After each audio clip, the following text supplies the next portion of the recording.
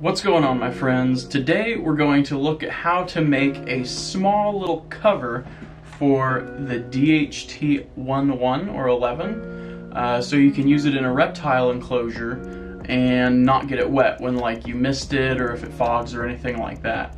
So we're gonna try to design our own little housing for this to keep it open to the air, but to protect it from falling water and spritzing and that kind of stuff. I wanted to have a really quick heart-to-heart with you really fast before we got into this.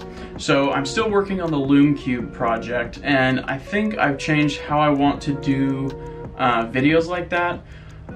Releasing just different parts of the video at a time might be kind of frustrating for some people, like if they want to build it and then I just release a video about hey, here's how to pick out the parts, and then that's it. Then it's well, I want to keep building it, and rightfully so. So what I'm gonna do is I'm going to finish the project, make a video, just like an overview about how to build it, and then I'm going to keep recording videos about different parts. So if you have more questions or need to learn something or figure something out in more detail, dang it, I did not put the microphone on. Okay, well, I'll put it on as soon as I'm done saying this. So if you need to go over something in more detail, you can go and watch those videos and get some more of your questions answered, or just learn a little bit more of the theory behind it, or a little more detail about the mechanics. So let me pull up my screen capture software, and we're going to go into SolidWorks. And you can use any kind of 3D modeling program. Let's see, that's off a little bit.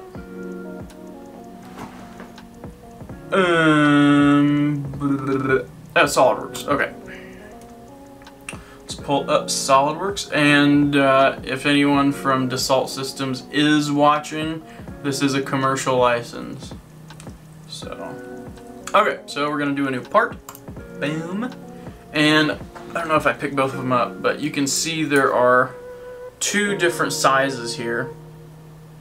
One's like a cheapo off eBay. I think they're both cheapos off eBay. One just looks more cheap, this one right here. But there's lots of different makers of these DHT breakout boards. So I'm going to oversize it a little bit because this one is obviously bigger than this one. So I'll probably oversize it just so it'll work with just about any DHT11 board. I want it to, work for everyone. And this will be on Thingiverse when I'm done with the video. So just check the description and you can download it and print it out on your own if you'd like. So let me grab my trusty calipers and going to measure. That width is 16.5 millimeters, so I'll probably go 20. That'll work.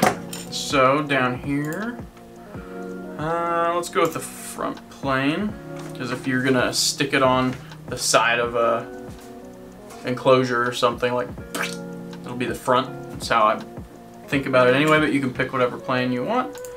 Let's get a full frontal view right there. Start the square.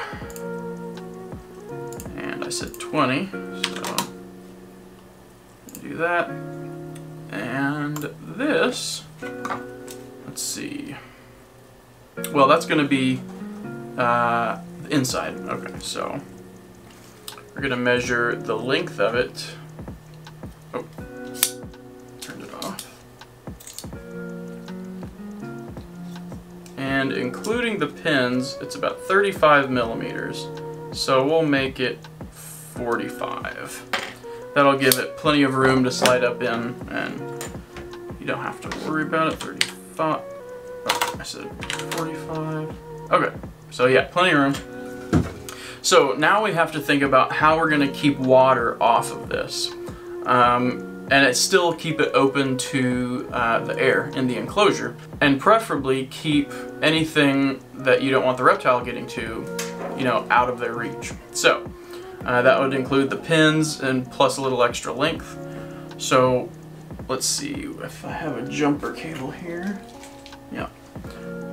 We're going to just plug one in like that, and we're going to measure how far down that goes. So that's 45 right here, and let's give it another 5 millimeters. So that's 50 right there.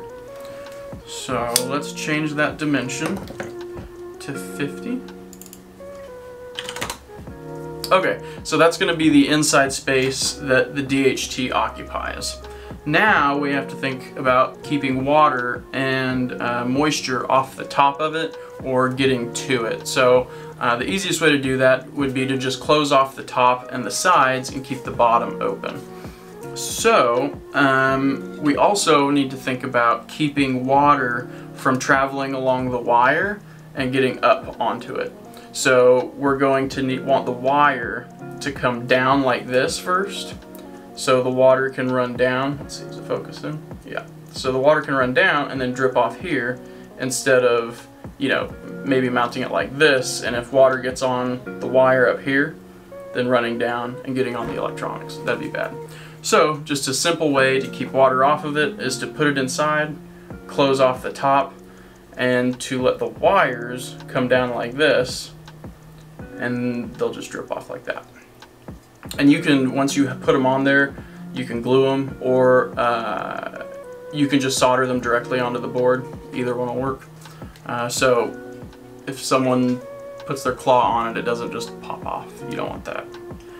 But worst case, you can just reattach it. It's not a big deal. So we're going to need room for the wires to come back up behind it. So we're going to need like a little pocket that these can go through. So we can do that. But what we're going to do first is extrude our main part of the body. We're going to give it,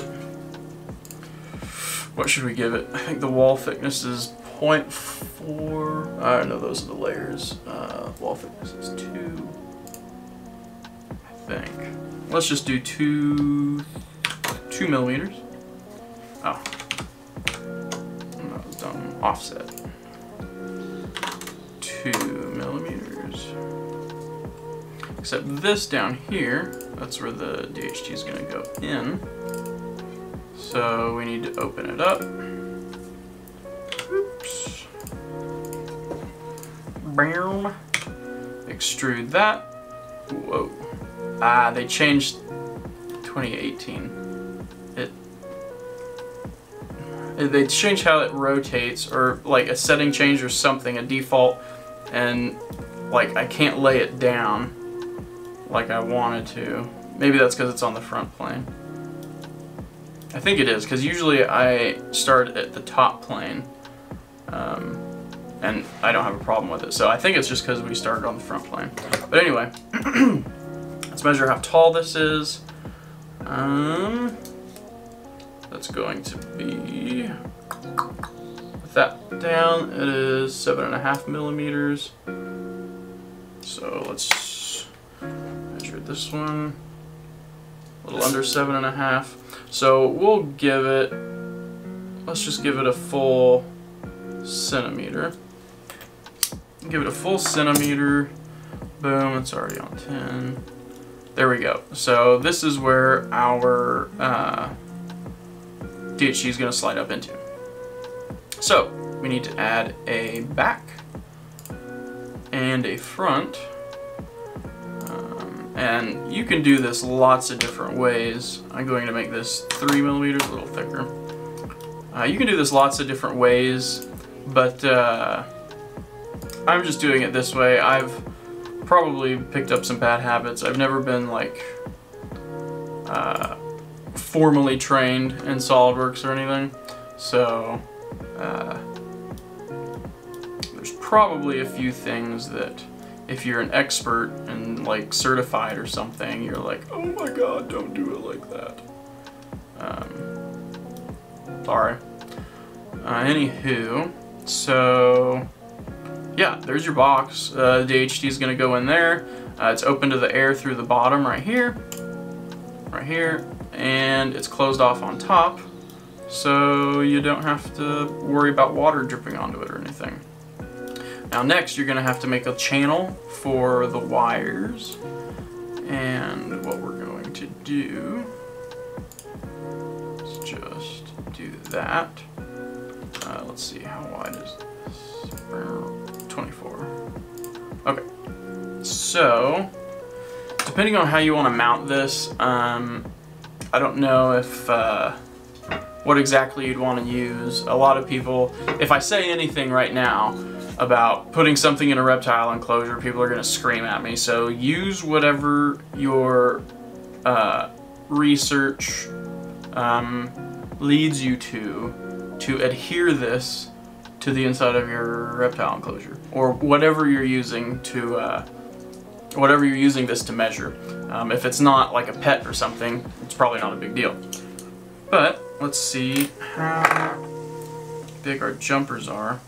I'm going to make it big enough for these, the little black ends on the jumper. Those things. I'm going to make it big enough for 3 of those to fit through. You probably don't need to, because you're going to run it up through first. So if you do that, yeah, I'm just going to do that. But you're probably going to put it through first and keep them in there and then adhere it. So it's not a big deal, but that's what I'm going to do. You have to have a reason for everything you do. So they are 2.74. So let's just say 3 millimeters each, and that gives it a little bit of wiggle room. Let's give each one 4. That'll give it plenty of extra room. So that's a total of 12 millimeters, and this is 24, so that's 6 on each side.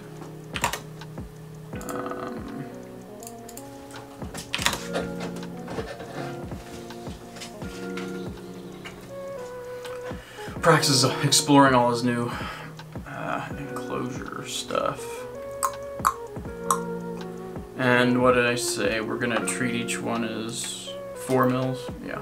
So that's 12, yeah, to 4 mils. So we're going to extrude both of these 4 mils.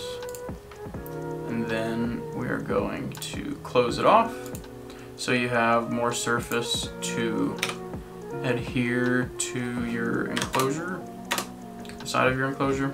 And then, let's see, we said 2 mils, so let's round off those corners to make sure nothing can injure itself on here.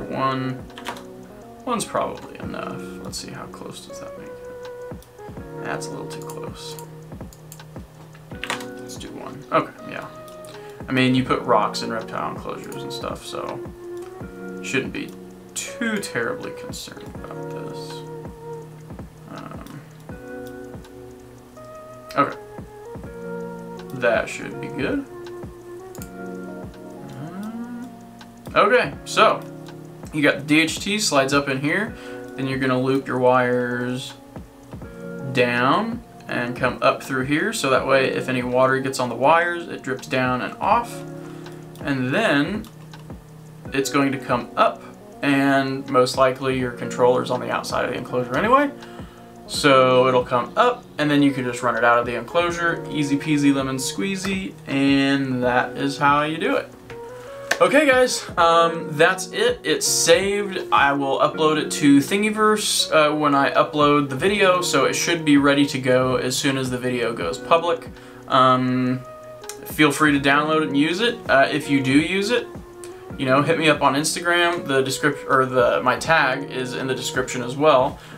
Please follow me on Instagram. A lot of times I'll post stuff about projects there that I don't put in videos. You know, just some fun behind the scenes kind of stuff. This is going to be used in conjunction with another project that I've got going now. I'm pretty excited about it. But anyway, thank you guys for watching. I hope this was helpful, and maybe you could transfer the knowledge to anything else. Yeah, so just be sure to be kind to someone today, and I will see you next time. Deuces. Yeah.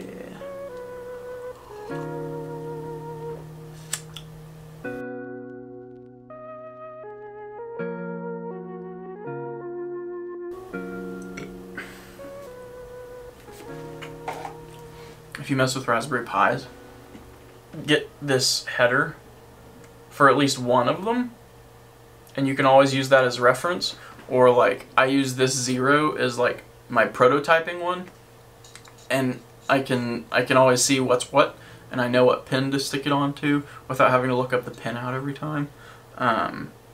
Yeah, super useful. Adafruit.com I think is where I bought it. Yeah, that's where I bought it from. I think it's like $3. It's kind of expensive for what it is, honestly, but as helpful as it is, you know, you're spending $3 once, game on. So yeah, boom. I need to clean all this crap up. I'm reorganizing a lot of my reptile stuff, so.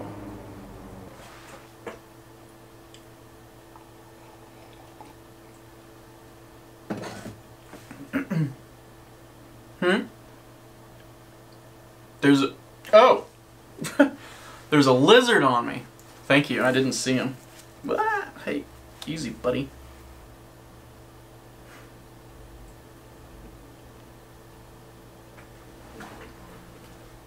Ah, his nails are so sharp. No, no, no, no, no. Ah, ah. Okay. Whew. Okay, anyway, I'll end it there.